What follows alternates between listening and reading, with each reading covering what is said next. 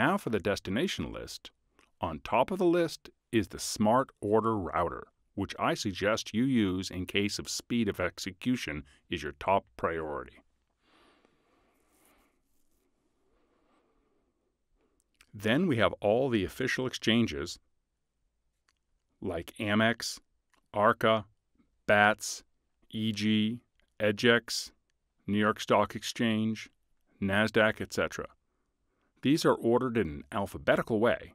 At the end of the official exchange list, we have DQOP, which is a broker-assisted order for the open, and we have Raven, which is a broker-assisted order for the pools.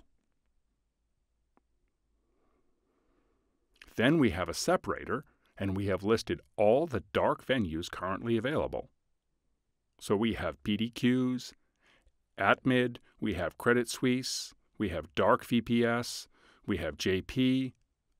This is the Merrill Lynch, Darkroot, the Morgan Stanley, etc.